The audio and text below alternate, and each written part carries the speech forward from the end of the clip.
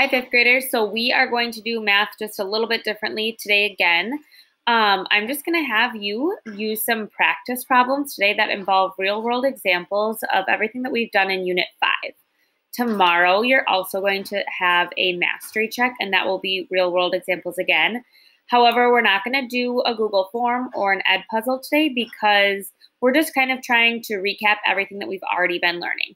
So, no Ed puzzle, no Google form, just practice pages, and then a mastery check tomorrow. And we will be all done with Unit 5, and then we will start up with Unit 4 next week. So keep it up and finish strong.